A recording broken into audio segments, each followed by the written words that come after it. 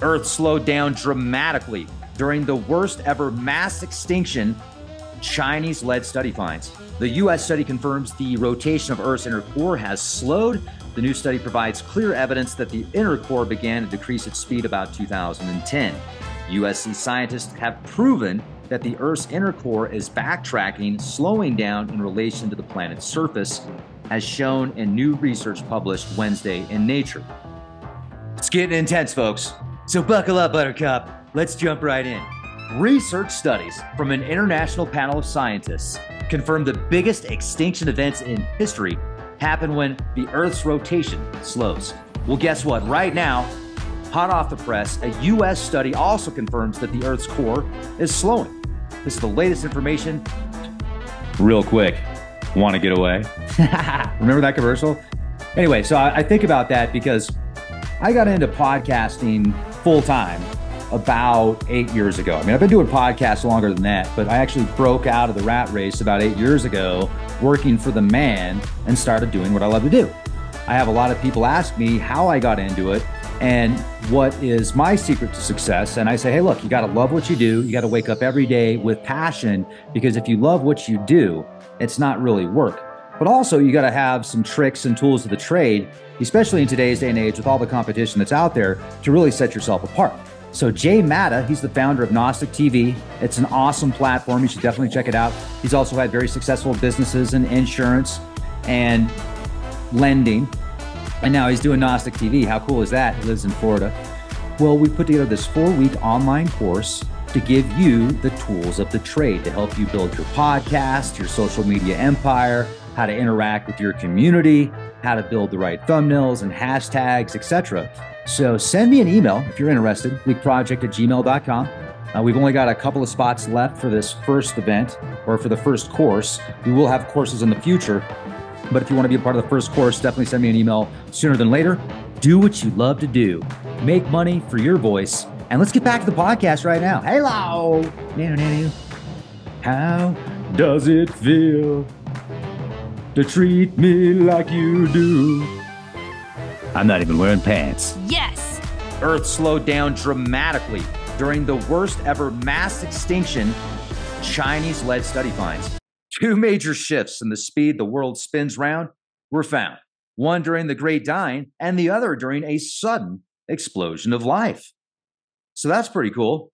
This is going to complement that article. The U.S. study confirms the rotation of Earth's inner core has slowed.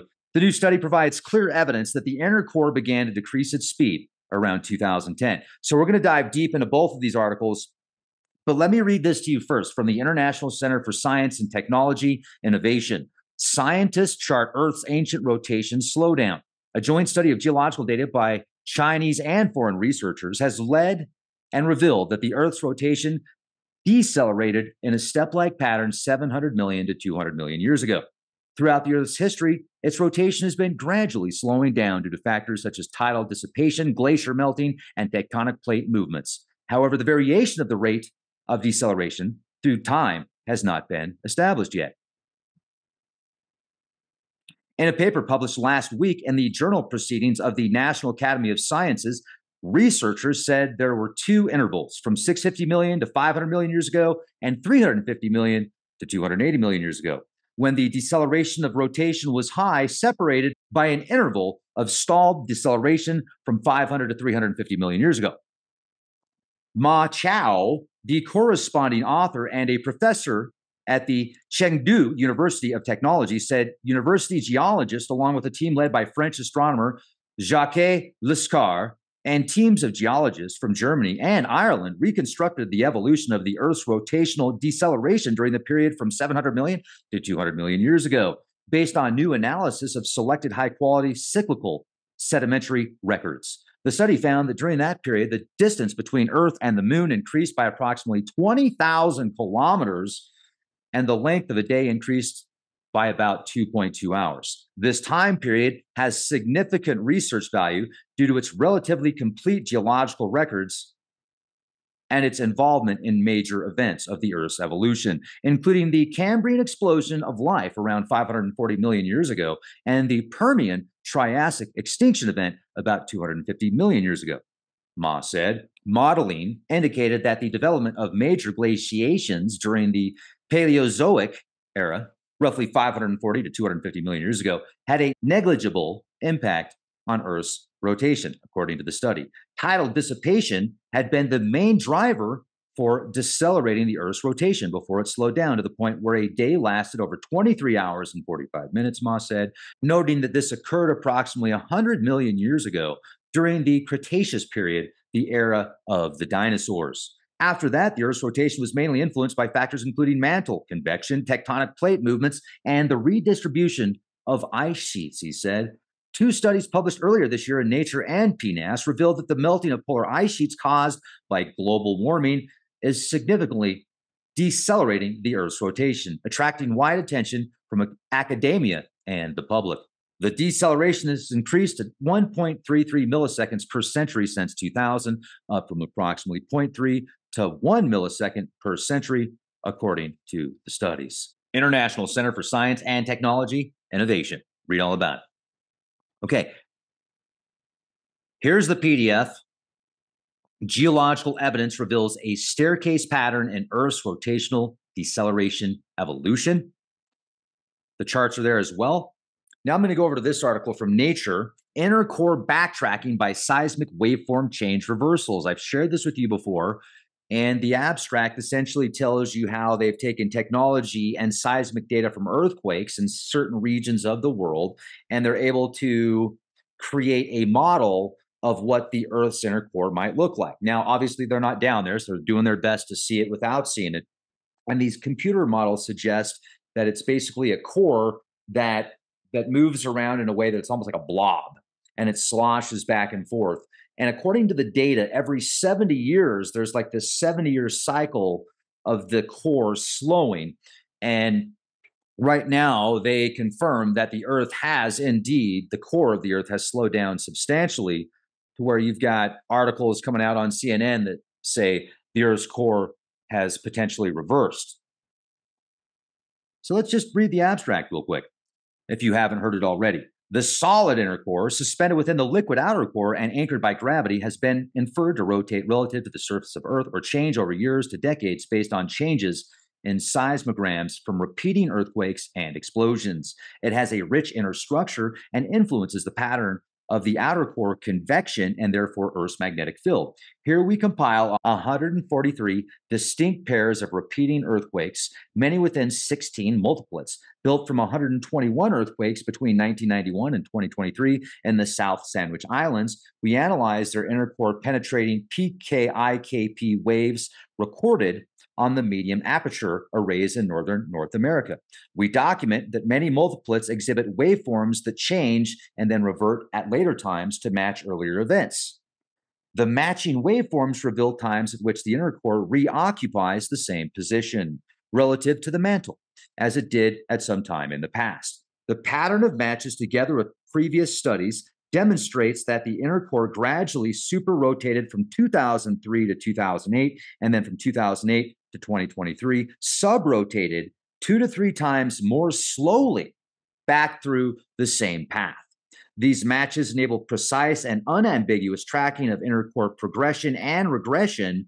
The resolve different rates of forward and backward motion suggests that the new models will be necessary for the dynamics between the inner core, outer core, and mantle. So the Earth's inner core has indeed slowed.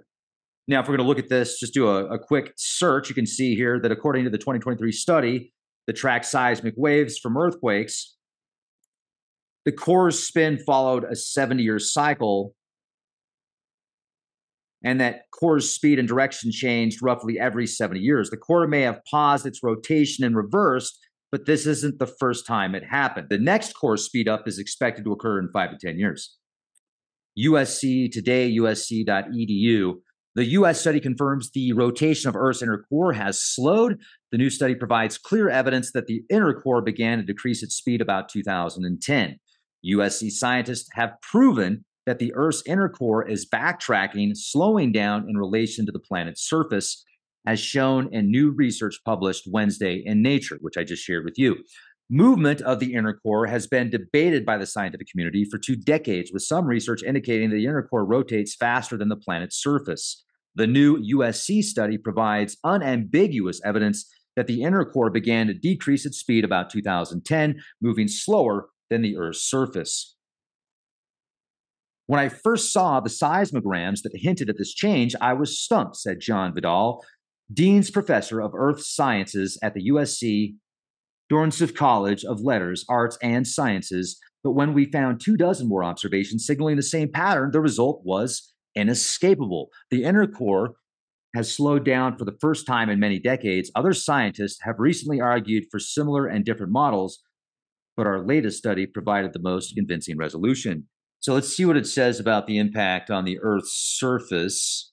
The implications of this change in the inner core's movement for Earth's surface can only be speculated, Vidal said. The backtracking of the inner core may alter the length of a day by fractions of a second. It's very hard to notice on the order of a thousandth of a second, almost lost in the noise of the churning oceans and atmosphere. The USC scientist future research aspires to chart the trajectory of the inner core in even greater detail to reveal exactly why it's shifting. The dance of the inner core might be even more lively than we know so far, Vidal said.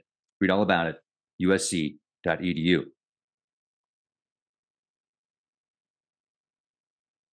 Let's go back to this article from South China Morning Post. So as I said earlier, the speed at which the world spins round slowed dramatically twice, hundreds of millions of years ago, one time coinciding with the biggest mass extinction event, and one time connected to one of the biggest evolutionary events in recorded history. Now, according to this study, Earth's rotation has been decelerating due to this phenomenon throughout history, but this rate has varied over time. Now, the changes in gravity caused by variations in the distance between the moon and the Earth are known to cause differences in ocean tides, and the friction between the tides and the Earth's surface also causes a slight deceleration in its rotation. Now, at the same time, Earth transfers momentum to the moon, causing it to gradually move outward. There was 2 years of analysis. The team was led by Ma Chao from the Institute of Sedimentary Geology at Chengdu University of Technology, and they concluded that between 700 million and 200 million years ago, the distance between Earth and the moon increased by about 20,000 kilometers. That's about 12,000 miles. So that caused the length of the day to increase to about 2.2 hours per day. The team also included astronomers from France, geologists from Germany, Ireland, and they found the Earth's rotation deceleration is not a smooth process. It includes periods of rapid deceleration followed by intervals of stability.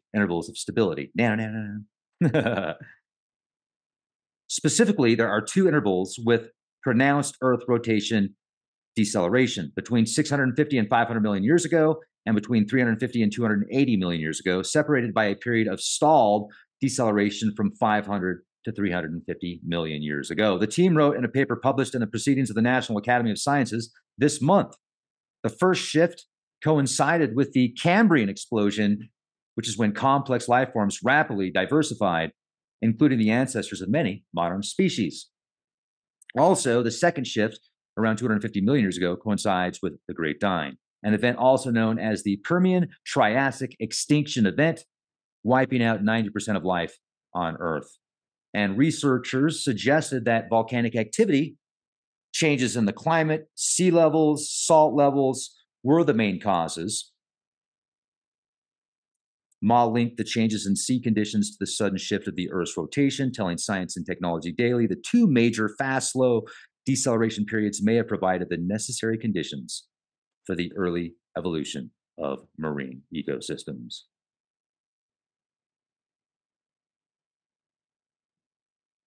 There you have it, ladies and gentlemen. Lots to talk about, lots going on. I also find it fascinating the papers published about how if you look outside of the like these trans-Neptunian objects, these massive planetary bodies are clumping up together, and some astronomers are suggesting it's from a planet 9, and others say it just has to do with the mechanics of the universe. But it is really interesting to read these reports. And then when you find out about these hypervelocity brown dwarfs in the Milky Way that are attempting to leave the Milky Way at literally 1,000,000 miles an hour. And this is an article that I just shared with you guys. There's this hypervelocity object that's moving at faster than 1,000,000 miles an hour. And they speculate it's a brown dwarf based upon the size of the object. It's about 88 times the mass of Jupiter. Some people in the comment section say it reminds them of Fifth Element. There's a lot of weird stuff in the universe, and there's a lot of fascinating objects out there that seem to rewrite the mechanics that we know it of the universe. So a lot going on. I don't know if it'd be interesting to see if we could connect the mechanics of the Earth changing, of the Earth's core slowing down, if there's possibly a connection to a binary star, or if it's just connected to our planet, our star, the sun, as well as maybe other planetary bodies within the solar system. But it's kind of hard to believe that a planet outside of the trans-Neptunian object, or a planet. These trans-Neptunian objects are so massive, right? So why would another planet that's way out in the galaxy, possibly even smaller than these trans-Neptunian objects, unless there's some weird gravitational force? I don't know. I just don't understand enough about the mechanics, but they even speculated it was like a grapefruit-sized black hole out there that was causing these planets to clump together. So they don't really know what's going on either. But what I do know is going on is it's an awesome day today, and I hope you have a beautiful day today. Hit that bell, be well. Check us out on Patreon and LeapProject.com, and be the change you want to see. It's fun.